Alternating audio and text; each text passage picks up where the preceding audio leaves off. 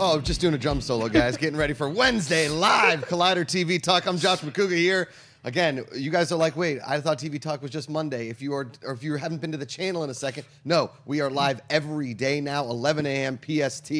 I am joined today by our moderator, our host, the loveliest ginger in the entire world, Mrs. Grace Hancock. Oh, that was such a great intro. Hey, well, guys, it was Mrs. good Grace morning. Face. Also, guys, I'm going to say this at the top of the show today. Please send me your Twitter questions at Mrs. Grace Face. Grace Face. Great. At Mrs. Grace Face. Collider TV Talk. Hashtag. Great. You're crushing it. Good, really good. That was And really we good, turn Grace. over to our Wednesday regular here, a new segment we're going to be debuting today with the pink-haired Emma Fyffe. Oh, I was thinking when you were doing your drum solo, I feel like we need a sick theme song. You know what I mean? Like I feel like Collider TV Talk needs a theme song. I agree. All right. Yeah. Get on it. Okay, listen. Yep. You said fans, send in your Twitter questions. Yep. Fans, send in some original songs via. Oh my Just God, compose yes. one real fast, mock it up in Whatever you GarageBand, need. send it our way. Yeah. As long as it has like a powerful guitar riff, a drum solo that I can rear into, and that we can play in studio getting ready for live TV Talk. What do you guys think? Oh, and just like blast it on loop. Yes. Probably more than like 15 Yeah, seconds. just get if you everybody guys pumped can up. swing that. Right. Yeah. I like it. Well, there's only one way to get pumped up, and that's with our own friggin' theme song. Let's get into it, Grace. What's up first? Yeah, so we're going to hop right into news. So this year, the CW crossover is only going to be 2 nights down from last year where we had 4, which was a smashing success for the CW.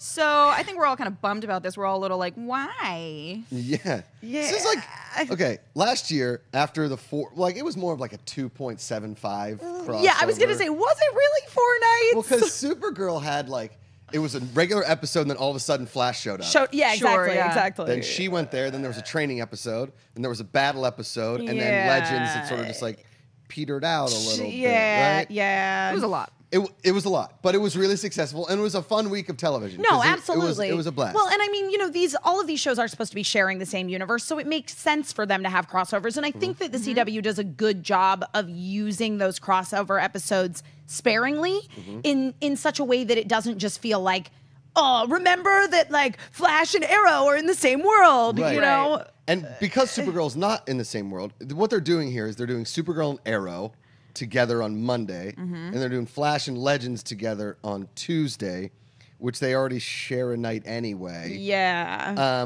I'm guessing that the only reason they would do this is because of timing and schedule, and because there's all these shows now. And we were hoping, because this is coming out November 27th, which is Right. the Monday after Thanksgiving. Yes. We were all hoping, I think, that that we would see Black Lightning, yeah. somewhere in here. It's interesting because I was thinking about that when I was reading the news about this morning, and I was like, I think at that point, Black Lightning, because the shows come back in No, like late September. Late Yeah, September. yeah. So at that point, it's like Black Lightning will have been on for a couple of months. Well, no, because he's getting mid-season. Okay. Black Lightning is getting later in the season. Right. But still. But I still think that it would have been on long enough that like we would kind of want to see how this connects to Right. everything else that's going on Sure. with the DC CW shows. So And also, too, if somebody even brings up to me that the Flash musical episode was a fucking crossover, I will lose my mind. Sorry, I swore. Sorry, I swore there. I really apologize, but I will lose my accept your mind. apology. David Griffin and I sat in Ballroom 20, and more than 2 or 3 people brought up the musical episode, and I wanted to stand up, stop Sit bringing down. up the musical episode, because it was the worst. So we're only getting 2. We're only getting 2 episodes, right? So even in the Yeah. springtime, if they're like, hey, we're gonna do another crossover event, and guess what, guys? It's a silent film. I'm going to lose my mind because I think Black Lightning would be awesome in this, and I think Black Lightning is going to be kind of a breakout star. As disappointed as we were with what happened with Black Lightning at Comic-Con via we didn't get anything, right. I still think it's going to be badass. 2 nights of this, Supergirl and Arrow doing their thing, and I'm guessing they're going to like fall into Flash Legends, but Yeah. still, I think we were promised a bill of goods. Yeah, like I ordered a tent for camping, right. and I got a sleeping right. bag. You got a sleeping bag and like a beach umbrella. Yes, correct. It's a little cold out there for a beach umbrella. Well, you know, we'll have to check in on November 27th when we're all 10 pounds heavier and see how this turns out. Tryptophan, Grace. I want to move on. I want to move on to Black America on Amazon. It's going to be kind of Amazon's answer to HBO's Confederate. This has caused a lot of controversy. A lot of people are upset, and this is kind of they're going to take this in another direction, where there's kind of this new nation where freed slaves come up with new colonia. What are you guys? How are you feeling about this? This is really, really interesting stuff. It is because and rightfully so, Confederate has caused quite a stir amongst the internet. Now, the thing that's interesting, I think, about Black America is, yes, it seems like this is reactionary to Confederate, but this has been in development for way longer than Confederate has been time. around. Right. Yeah. And there are a lot of very successful people behind this show. Yes. Yeah. I mean, both shows. What? Yeah. Oh, yeah. For sure. Here's my thing, and maybe it's crazy for just 3 white people to be up here talking about this. I know. As crazy as 2 white guys making a show about it. Just yeah. Yeah, there is that too. I always bring up this situation is Man in High Castle. Is an unbelievably well done show. I think it's fantastic, but it puts this weird seed in your brain of like, well, I mean, it's not that bad, but it's terrible, right? I think, and I said that about Confederate when Confederate came out. I love this. I don't like the name New Colonia. I would like them to have a more cool name, but I love the fact that this Black American Amazon is going to kind of be the anti-Confederate because it's going to bring up the conversation that all of us want to have is, what if this happened and what if this happened? Let's see how hypothetically it's going to spark a lot run. of really probably very relevant and interesting conversation that maybe needs to be had. I mean, this is an interesting time for both of these shows to come out. No, I definitely agree with that. And I mean, that's the thing about any sort of sci-fi-ish alternate history like that. It is specifically to bring up these kind of issues and address them. And I think that is absolutely what Black America is doing, whereas I feel that people feel with Confederate, and I don't disagree with them on this. I understand people's feelings about it, that they feel like that is simply a show that is white people exploiting Black people's suffering so that like they can feel bad and like better about themselves, being like, no, we care about these people. Whereas like Black America, this is truly bringing up the issues that need to be discussed. Yeah, it's 2 really different perspectives. And I mean, I know that the creators of Game of Thrones have not had a hugely diverse gathering in Game of Thrones. So it's just, it's kind of interesting on all ends. Yeah, I don't have any like horse in a race here, but the problem is that there aren't a lot of people. There are a lot of people out there aren't as intelligent as a lot of level-minded people are, and they may see Black America on Amazon and they'll be like, we're taking it back, and then other people in Confederate's like, yo, we should have won. Yeah. We should have won it. That's why I keep the Confederate flag in my truck. Yep. Like there are 2 sides of this, and people being inspired. It's like when you have a horror film and you show a serial killer, and then all of a sudden there's a strangler somewhere, right? There are not so level-headed people that shouldn't watch shows like this. It's like with Handmaid's Tale. People who are like fundamentalist Christian being like, well, yeah, it should be like that. Like women should just be breeding stock. Right. Great. Yes. Again, there are a lot of people out there. Yeah. Yep. I mean, I think I'm going to be watching. I mean, I'm going to watch both. I'm going to be tuning into both of these. I'm going to reserve any judgment on Confederate or Black America until we've seen them. But it is a very, it's going to be interesting. I'm excited for both of them. Like if it's 40 Larry the Cable Guys on Confederate, I'll be pretty pissed. Anyway. So we actually have to move on to something pretty serious. We're going to get a little heavy-handed here. Erinn Hayes' character on Kevin Can Wait is going to be killed off this season. Say it's not so. I know. You guys, we have to bring all news. We can't be biased. I know we're all devastated. I mean, if this doesn't say I want to watch TV, I don't know what does. I mean, look at that. Oh my God. There is fat, like hideous. Even they're bored. Yeah, even they're bored. Even they're like, All right, here's the reason I think this is a fun story. Is one, hey CBS, if you wanted Leah Remini in the show, you should have just called it King of Queens 2. Kevin's back, and he's been waiting. Right. Okay, instead of Kevin can wait. Right. It's the same set. It's the exact same set in the exact same kitchen with another wife who's just younger than Leah Remini and less tan. And instead of their chemistry being like whatever, they're like, you know what? We're gonna kill her off, and then fast forward to when Kevin is still the same age and as equally obese, and just give him Leah Remini back. I'm sorry, Kevin James. Yeah, it's like but and listen, I know stories about Kevin James. I don't like the man. Okay. Yeah. I loved King of Queens until I heard personal stories about the guy, and I'm like, you know what? I don't like it anymore. Yeah. And when they brought this show up last year, we were talking about the upfronts. This was the most ridiculous trailer. I was like, they just made King of Queens again. Yeah, and now they're like just fully accepting it. Like, yeah, we made King of Queens again. Yes. Like, great. Well, We'll just kill off an actor's and career, they just no like problem. fired her. Yeah, It's really sad. and then I was gonna say, number one, they just fired her, which is really, really sad. And on top of that, Yeah. it's like,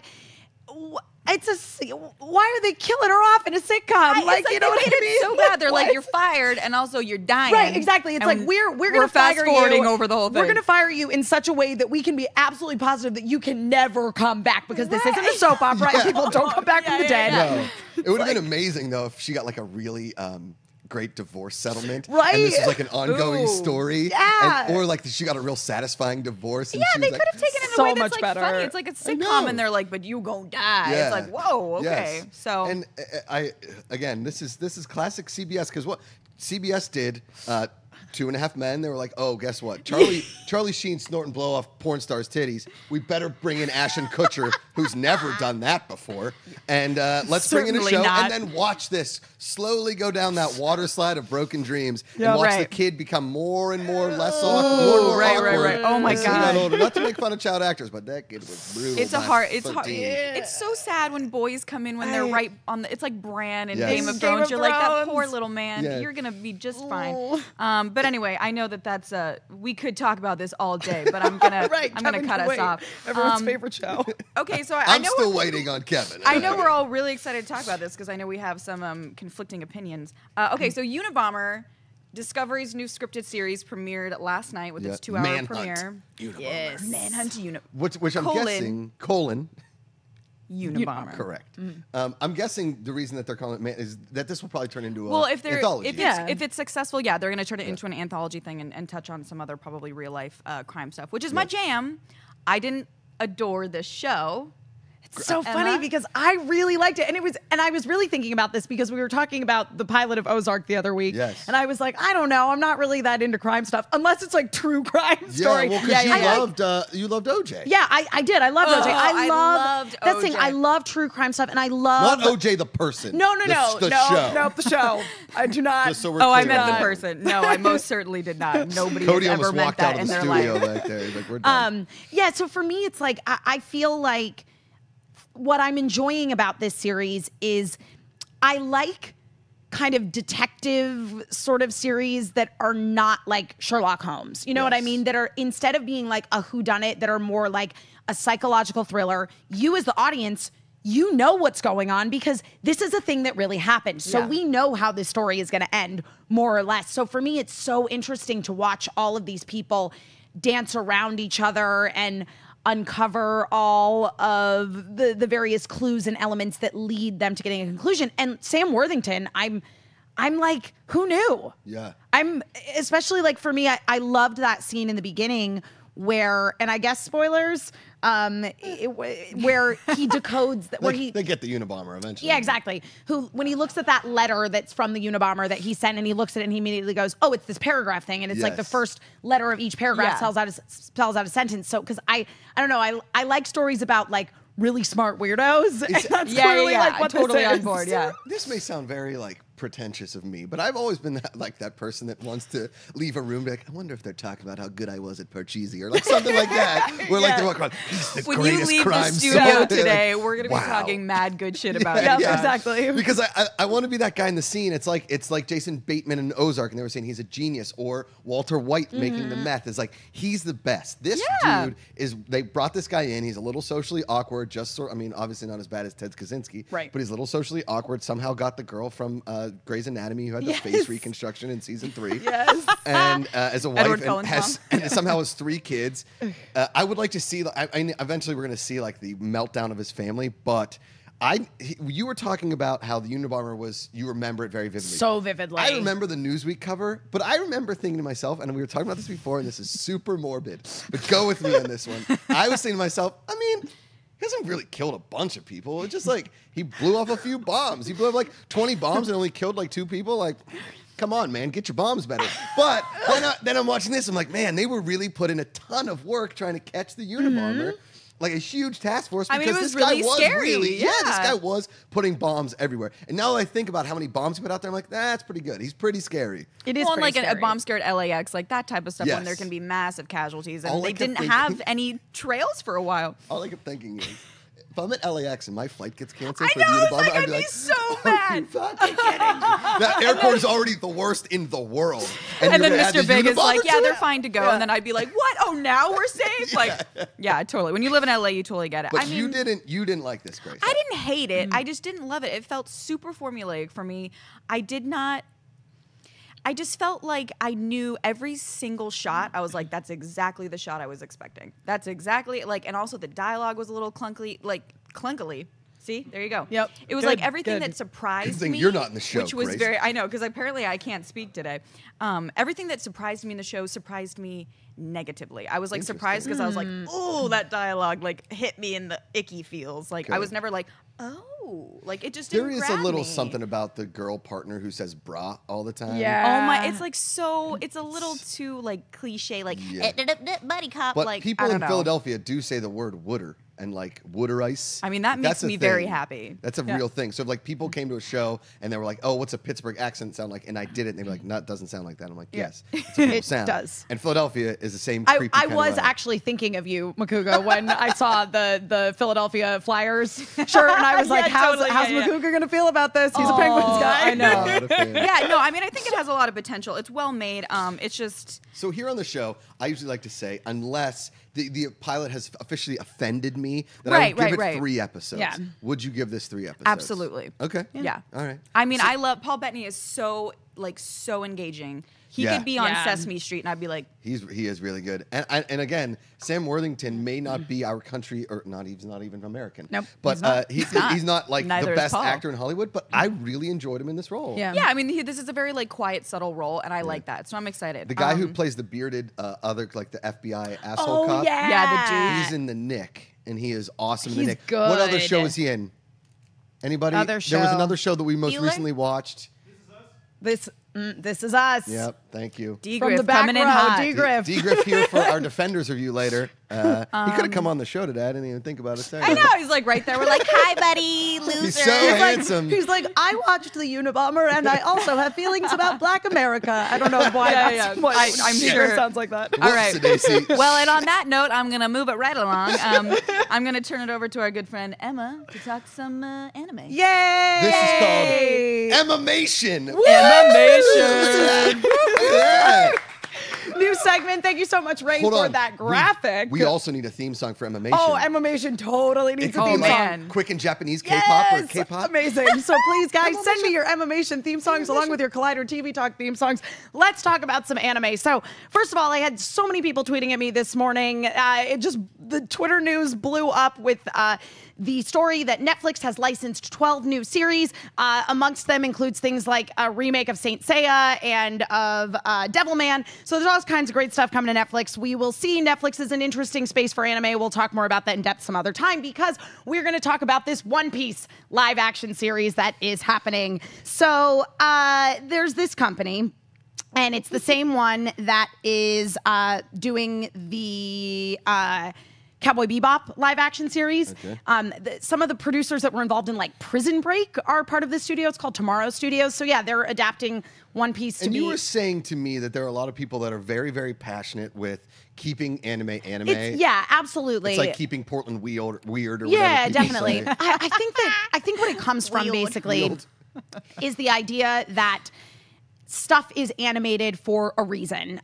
So the other studio, as I say, Tomorrow Studios is also doing a Cowboy Bebop live action, Okay. and Cowboy Bebop is literally on every single list of what's a good starter anime if you've never watched anime? What's like the something gateway drug to Yeah, anime. what's a good thing to watch if you've never really been into You anime? don't go straight to heroin. You start with Right, a little exactly. weed Yeah, and- you start simple. Sorry, guys. Kids don't do drugs. So Don't do drugs. for me, when the news of Cowboy Bebop came out, I was kind of like, meh, I think it'll work fine as a live action series. There's nothing But about you it. hated Death Note, which started as anime, correct? No, that is correct. Okay. But this is the thing: is so I've never seen too many really good live action anime adaptations. So I think that's why people are kind of hesitant anytime news like this comes out. There's a lot of, live action Japanese series of anime as well. And interestingly enough, my favorite version of Sailor Moon is the live action J drama. Now that being said, Is would J stand for Japanese? Japanese drama, yeah. So that Like being J date Jewish. J Right. Oh. drama, yeah. Japanese. So, Got it. so I'm for learning me, a lot. I feel like that being said, I would prefer that live action drama as an animated thing. I just wish they'd done the same story, but in an animated form, because you always run into the issue of cheesy looking effects. Now, this is an American production, so they're probably going to have more of a budget than a Japanese show would, but like Monkey D. Luffy in One Piece, so One Piece is basically like a pirate anime. Everybody's looking for One Piece, which is like the ultimate treasure. And I love this already. And in it, like if you eat, like if you're a devil fruit user, there's stuff called devil fruit, and you get sort of special abilities from it. But so like Luffy is like stretchy, like a Fantastic loofah? Four, like Mr. Fantastic, and I'm just afraid that those effects are still going to look terrible, Okay. Okay. So I don't know. I'm So on a scale of 1 to 10, what would you give the idea of One Piece live action? 5. I feel super neutral about it, quite honestly. Super neutral. Yep. And then moving on to talk about a couple of currently airing anime series. I'm going to continue to talk about My Hero Academia, which I was already mentioning during the weekly TV talk. Oh, yeah. I And remember. that series, I mean, there it is behind Josh Macuga's head, and it just continues to be so good. We're in a really, really good story arc right now. They just, in the last episode, spoilers. That's Froppy. Her quirk is that she's Froppy. got frog abilities. Because basically, Grace, in this world, everybody has superpowers. It's like normal to they have should. superpowers, and it's is not this normal one to not single? have superpowers. Ooh, I love that. It's old boobs anime. Yeah. Well, it's just shown in anime, so there's a little. It dances. Guessing guys draw these ones. Yeah, that's true. But anyway, in the last episode, they caught Stain, the hero killer, who was a really great villain. But we also got a lot of like Todoroki's daddy issues coming out, and Ida sort of trying to get revenge for his brother and feeling like he's gotten people involved in this fight that they didn't need to be involved in. And it was really, really good. And we're moving on to sort of new villain now who's released a bunch of these like crazy demon things with quirks upon the world. So that will be interesting to see what happens. And then I asked Twitter what other series they would like me to cover during this segment. And many, many people voted. So thank you guys so much for all of your feedback. So I'm going to be talking about the series Gamers, which is a new show. It's based on a light novel. It is so freaking cute. Basically, it is about the most popular girl in school, Karen, is trying to like get together this gaming club at her school, because apparently they used to have a very famous gaming club there. And she's madly in love Like with Quidditch. this. Yeah. Well, no, more like hanging out and playing I video. love- yeah, well, no. No, more like No. just hanging out and playing video games. But she's like madly in love with Amano, who's like this weird loner kid who just like likes to play like JRPGs. Would you have been in love with the loner kid in high school, Emma? No, I wouldn't Okay. have. Yeah. I know. Karen's way better than I am. Yeah. She like Now, secretly. is it spelled Karen, but they say Yeah, Karen? Karen, yep. Yeah. They're just like too cool to say Karen. I get Yeah, it. so I she's, get it. but she secretly has like a really good heart. I don't know. I really like it. It's definitely like taking a bunch of anime archetypes and fighting against them. So it's like Got you it. have like the like cool guy in school that everybody wants to be, and he's got like a really cute girlfriend, but actually like he was a total nerd, and like he's really good at crane games and just Sounds wants like to play David video Griffin, games. like David Griffin in high school. What? I mean Cody Hall. I mean Adam Smith. Son of a.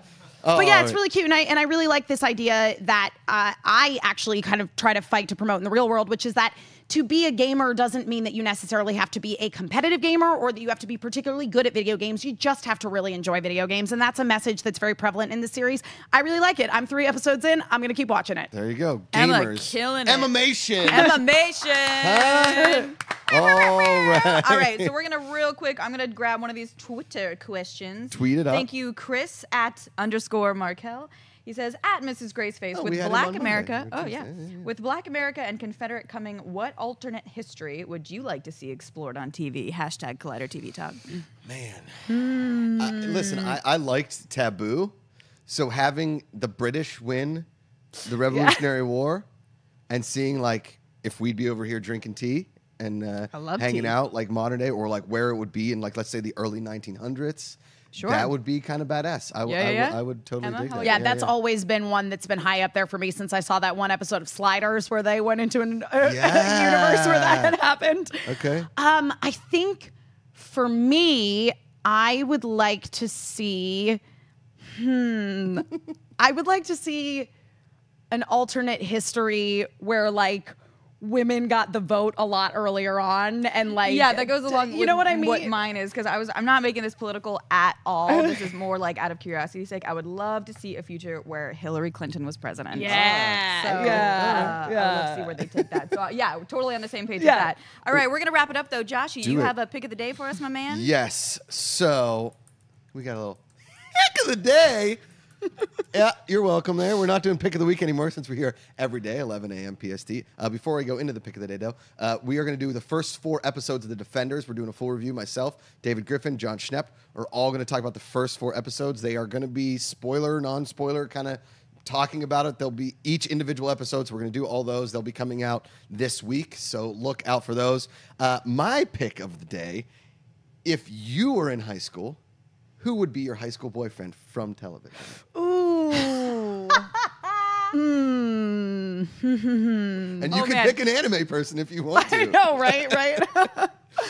I mean, I have mine. Okay, you It go, would Grace. totally be Jughead from Riverdale. Oh, Cole Sprouse. You and Yeah, Shannon got yeah. the fist fight for him. That's awesome. Okay. Gosh, Yep. I don't know. I feel like I have this perfect answer in my brain, and it's just, like, not coming out. 5.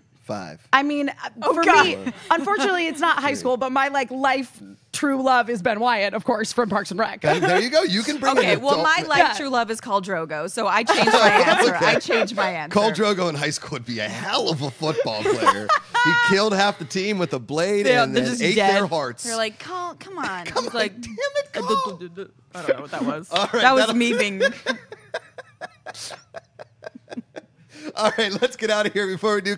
Emma Fyffe, where can the good people find you on the internet? You can find me all over the internet, wherever Emma Fyffes are sold, at my name, Emma Fyffe, EmmaMaFyffe. You're our One Piece live action, Emma Fyffe. How's that sound? Grace Later. Hancock. And you guys can find me everywhere online at Mrs. Graceface. There you go. Bing. I'm Josh Macuga, at Josh Macuga, Twitter and Instagram, The Josh Macuga Show on YouTube. And again, check out the Defenders reviews that we're doing. David Griffin, myself, and John Schnepp leading up to the premiere August 18th on Netflix. We'll see you guys tomorrow, again, live, 11 a.m. PST here on Collider Video. As always, put down the book, pick up the remote. Hey guys, if you like this video, click the thumbs up button. Also, make sure you subscribe to our YouTube channel. It'll help you stay up to date with everything we've got going on here at Collider.